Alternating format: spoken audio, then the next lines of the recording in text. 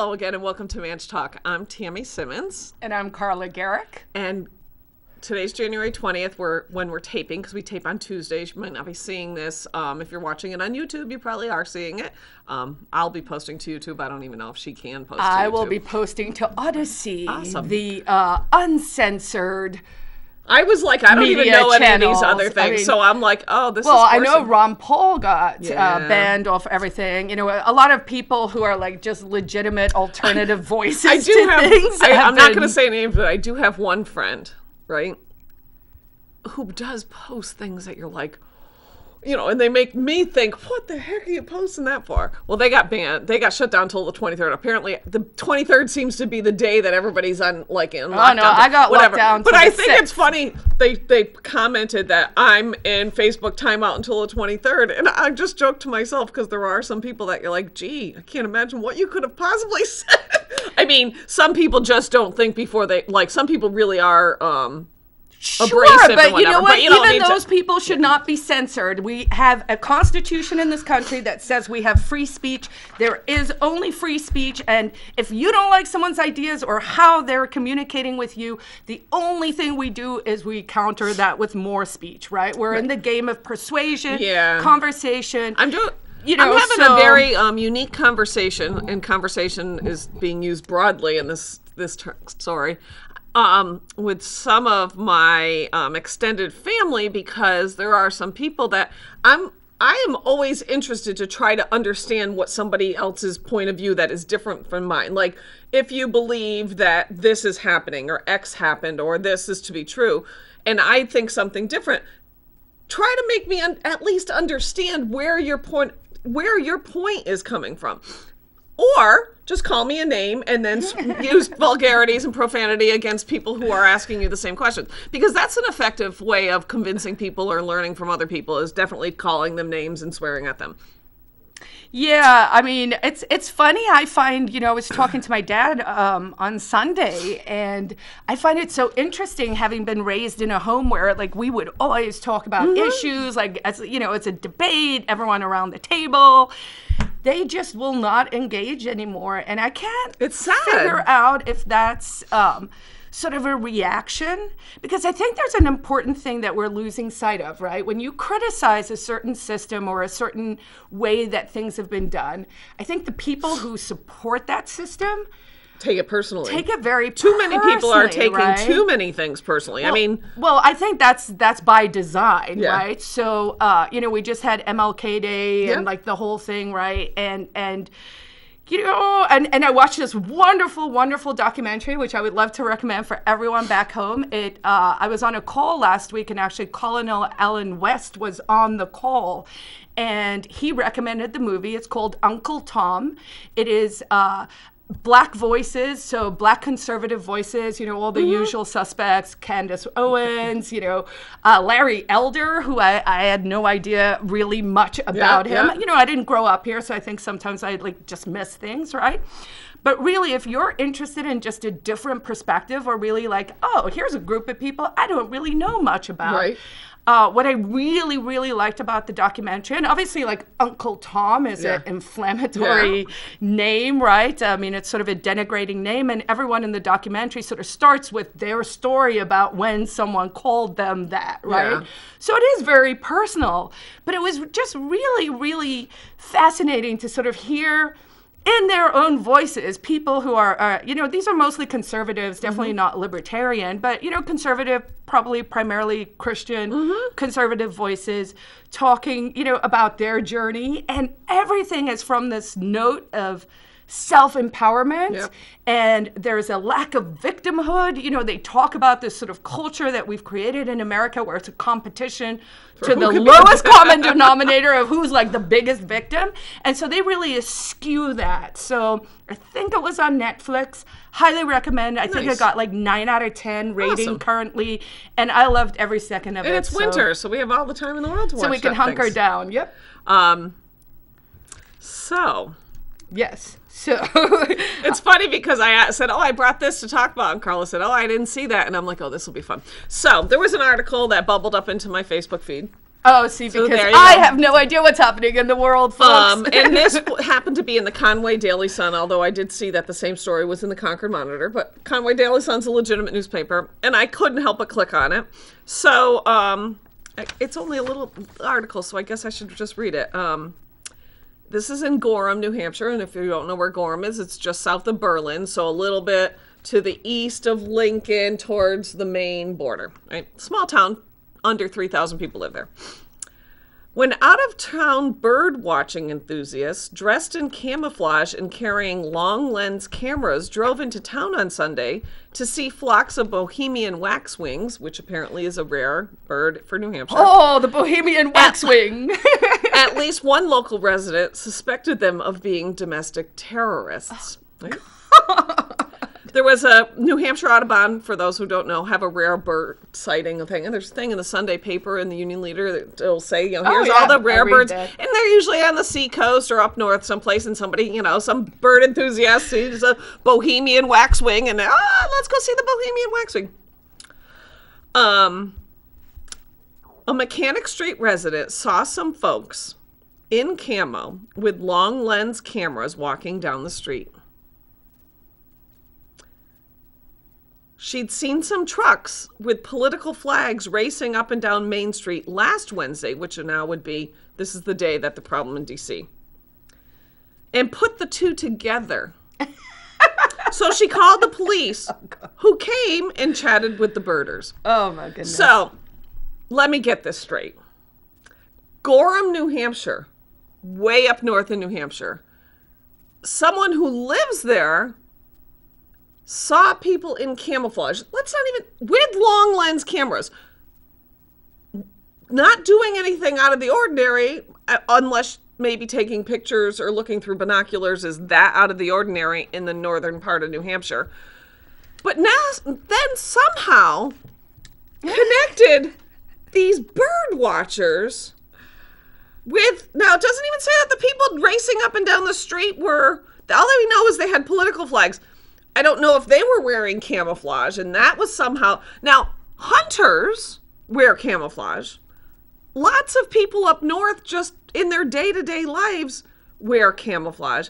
So I was perplexed at one, how do you make these connections in your brain and may actually call the police because you think they are domestic terrorists? And two, the police actually responded. Well, this is part of the fear-mongering, right? It's this part of this idea that we've just scared people into senselessness. The guy I can't from think of a better way the to describe Audubon it. Society, and then this made me even laugh even more because I'm like, no, this shouldn't be. He said he's concerned, however, that misperception has raised fears in more than one resident, and he requests that online sites add birders not to wear camouflage in towns or suburbs. What? Given the current tensions, given the current stupidity, I would strongly suggest that birders not wear camouflage and clothing when birding in developed areas. Gorham is now a highly developed area, and I'm sure Mechanic Street in this town of 3,000 people is highly developed, and we should not wear clothing that we're normally wearing because some crazy individual, I'm sorry, made some bizarre correlation between political flags on trucks on the same day that something happened in D.C. has something to do with people in camouflage watching birds. Well, so you can't make this up. I would actually love to sort of timeline all the fear stories over time, right? Because I watch a lot of documentaries. We talk about that. And so you can see over time, like, what are they scaring you with, right? So, COVID's probably run its course. I'm confident after the 20th, it's really going to be a non-issue. Unless, of course, I did also hear that there is now a move to start double masking. Okay, because if one's good, two must be better. We should put them over our ears. Well, I think some people should probably put them over their eyes. Maybe we should just put a bubble. Yes. Honestly, anyway. So you can see over time how there have been these scare tactics, Yes. right? So, 9/11, then it became terrorism, then it was international terrorism, then there was like, oh, people aren't scared enough of that, let's throw in some domestic terrorism. And school Then it was- shootings. There was going to be mass shootings. Then there were the school shootings, and there was the SARS, and there was this, then, and actually with SARS, if you go back and you look now, you're like, oh, they tried, It didn't. We but didn't, it just we didn't take take, it. right? Right. So then they had to wait a while. So honestly, on my 2021 bingo card, Well, I got crazy camouflage bird watchers. I'm down for alien invasion. A false flag, not a real one, but I feel like there's a lot of priming going on for that, and that would just honestly make my 2021. So I guess my point is, when people are trying to scare you, maybe one thing people can try and do when you're like just at home, like when you have this level of anxiety that's just rising up in you, the important thing to do is to stop. Right. And to say to yourself, am I in danger right now? Now, typically you'll be sitting in front of your TV You'll be having like, your heart "Oh." race because there's scary music and someone's telling you to get really riled up about something. Switch off your TV, not this show, but switch it off. And then just ask yourself, am I in any danger right now? Like within your real milieu, not what people Right. are telling Right. you. Is this really How something is that I your have to be life? super concerned about? And Am I- 99% of people's lives are not that dangerous, should not be filled with this level of fear. Let's not lose sight, please, also of the fact that in 2021, in the world, this is the best off we as humanity has ever been. Remember that the natural state of humanity is poverty. Yeah. So anyone who's not living in poverty, we've already lifted them out of it through free markets and through individual liberty. And don't panic. Do not call the police because you saw someone who's a bird watcher and you've just decided, ooh, I'm going to be That's scary. scared of my friends and neighbors and people around you, because that is a very extremely destructive and unhealthy way to live. So speaking of poverty, so there's at least one bill in the legislature to reinstall a minimum wage in New Hampshire, because we don't have a minimum wage in New Hampshire. well, it's tied to the federal It's tied to the rate. federal So minimum it's wage. We currently don't actually have our own. $7.25, right? This would make it $22.50 an hour. Right.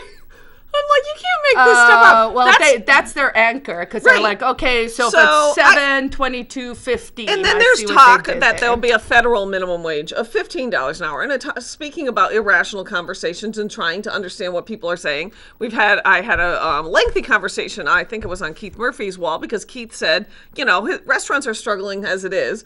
To bump the minimum wage up to $15 an hour would make the tipped earnings $6.75 an hour, but people make tips above that, so like that's misleading. And that where would restaurants ever get? They'd have to get rid of bar backs or bus boy. People would lose jobs. And I had one woman on there who was just going back and forth that she used to make $7.50 an hour as a server plus tips, and it can work. And when I finally got to the point of saying, okay, well, do you believe that people in Berlin, New Hampshire, should be earning the same amount as somebody working in downtown DC? And if so, can that restaurant in Berlin, New Hampshire, charge the same prices as they can in downtown DC? And she kept trying to turn it around. And she said, well, I was in Bedford, Pennsylvania. So I looked up and come to find out, I learned the median house price in Berlin, New Hampshire is $86,000.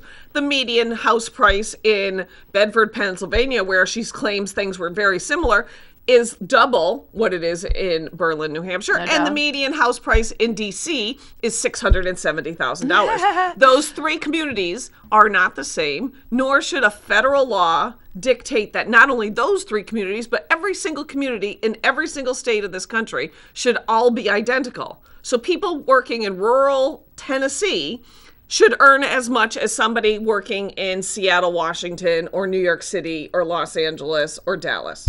I saw a fantastic cartoon on this particular subject. So it was let's say it was a fast food place. There was a customer. There were two people behind the counter. So there was a cashier, someone who was maybe making the fries, and the customer. So the customer takes his order, and it's this tiny little hamburger, and he goes, $12 for that tiny hamburger. And the cashier and the person behind the cashier is like, oh, yeah, I got fired today. And the guy who's ringing it up goes, well, I'm making $15 an hour. And I thought there, in a nutshell, is what the issue is.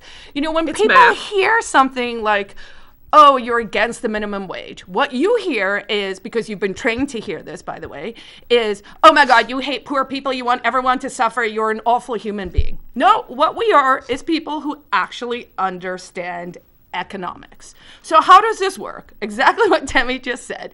If you put up the price, right. nationwide, so you're not accounting for localism, and then so now things are equally expensive. So in Berlin, New Hampshire, your hamburger is now become a Gordon Ramsay Las Vegas priced hamburger, $25.99. They're very, very delicious, worth going for. But, like a super expensive hamburger. You can't sell that on South Willow Street.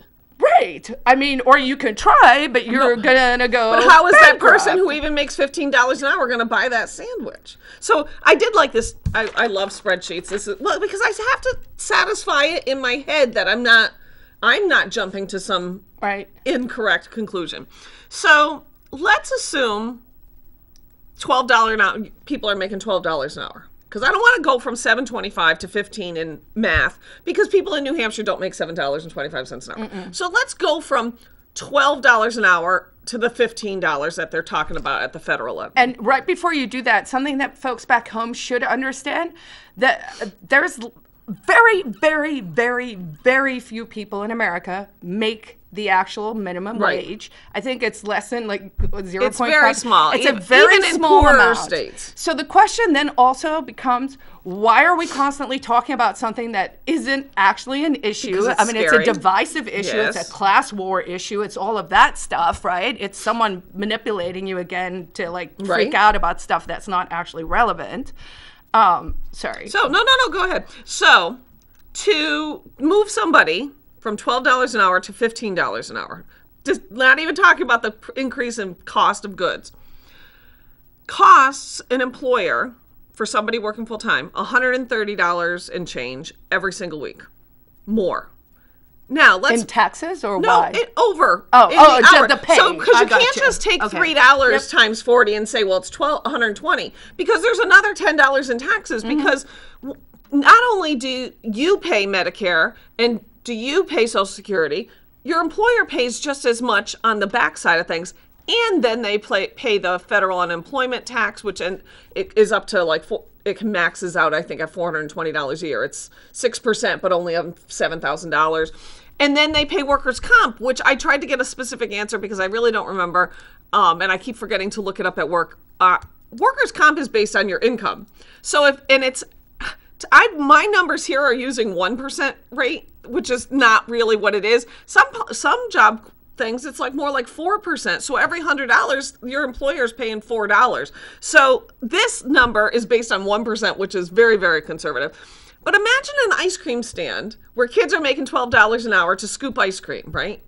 And say you have 10 employees, or the equivalent of 10 employees that are working. I want to go to that ice cream stand. Working for 40 hours a week. If you increase the minimum wage from $12 to $15, we're talking about $1,300 a month that employer has to now pay. But where are they supposed to? But the rich capitalist pigs can just afford it, Tammy.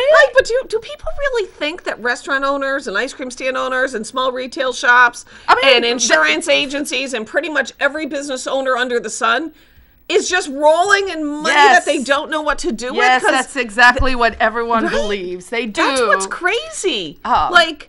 Keith Murphy was talking the other day, and he had a really good point in this conversation about tips versus base salary and whatnot. And he said, hey, look, last night I worked at the restaurant. He must have been the bartender. He goes, I don't pay myself an hourly rate. He goes, I made over $29 an hour in tips. Why are we complaining about how much servers are making? Because they're only technically making $3.27 an hour in data, when they're actually making $29 an hour. He's like, how about this as $29 an hour during COVID when everyone's on restricted hours. It just people, good waiters and waitresses can make good money. And if you're doing it right and it's in cash, Yep. And which is ironic because I think the IRS comes up with a number that you made in tips, whether not based on what you tell them, but based on a percentage of the sales of the restaurant. So I think Keith ends up having to pay Social Security and Medicare and workers' comp. I might have to pay it on your tips. It's insane. Basically, it all sounds good to say, oh, everybody should make $22.50 an hour, or oh, everybody should make $15 an hour. It sounds good on paper, and in reality, it just doesn't work. It doesn't work. And here's a question maybe people should grapple with is, oh, if it's the fat capitalist pigs, the business owners, and they're exploiting their workers and like all the nonsense we hear, right? It's like, why did at least 30 Manchester, New Hampshire restaurants go out of business. If they're so rich. Why can't they just? That's one question you need to ask yourself. The second question you should ask yourself, if we're just going to make up magical numbers of what people should get paid without any sense of the actual economics of it, let's make the minimum wage $1,000 an hour. Why not? I don't know. I don't know.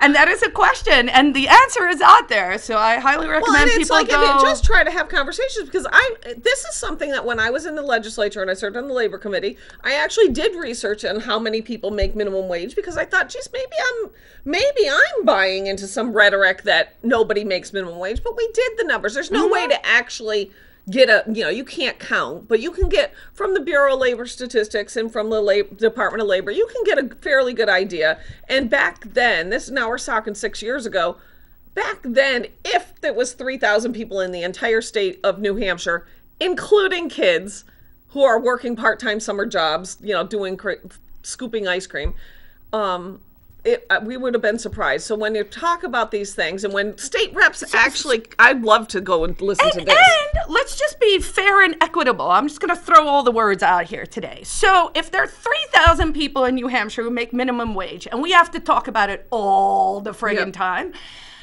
then let's say, I don't know, weren't there like, how many tens of thousands, if not hundreds of thousands of people voted for Ron Paul in the primary? A lot. He came second on both the tickets. So let's say it was a few 100,000, right? Right. So I actually sent this email to NHPR once when they were talking about the minimum wage. And I was like, how about this? For every time any publicly sourced place, and I would include all our news agencies at this stage because they're all part of Pravda, every time they talk about the minimum wage, in order to be fair and equitable, they have to talk about free market economics as well.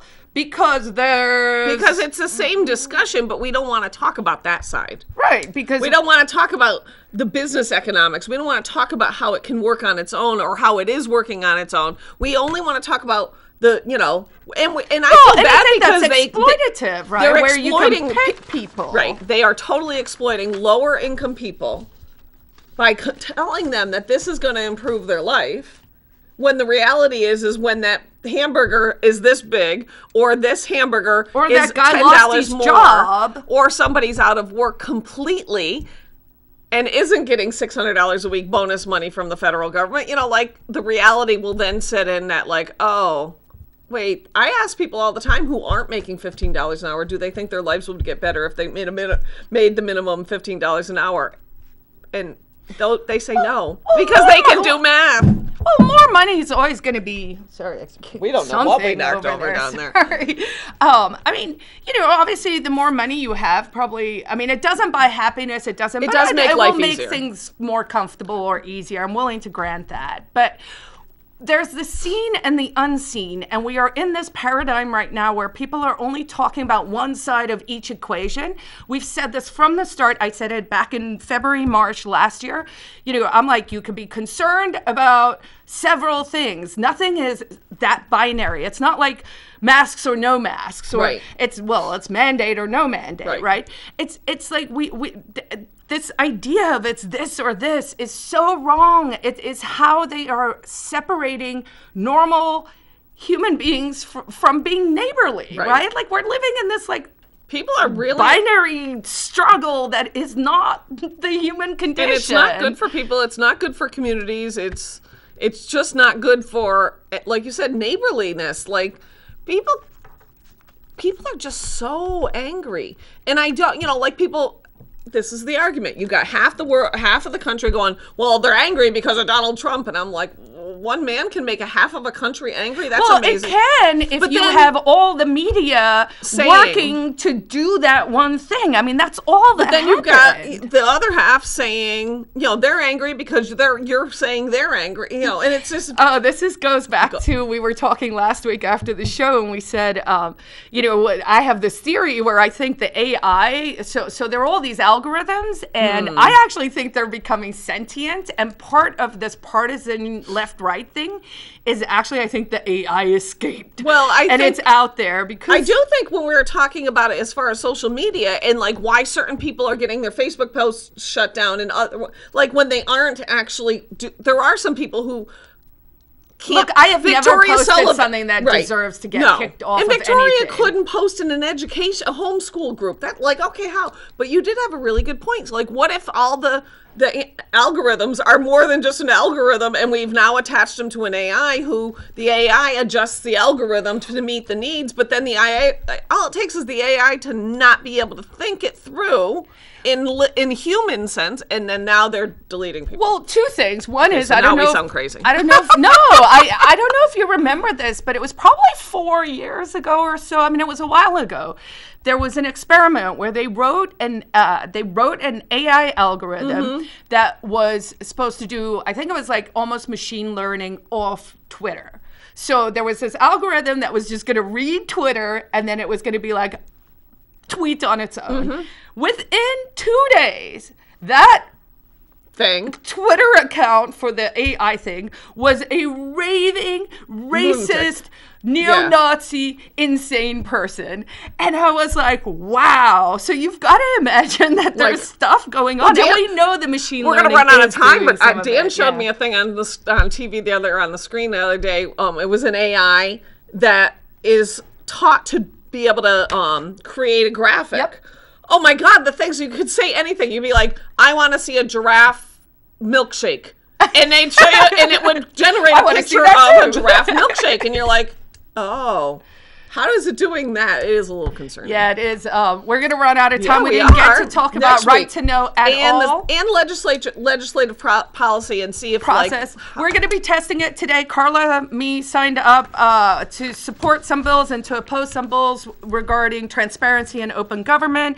These are Senate bills. I signed up to see how the process would work with like Zoom and how we're going to testify, how it works if it's remote and all of that. So I will report back. I think we talk about that next week completely. Buy my book, Ecstatic Pessimist. It's on Amazon and on my website, carlagerrick.com.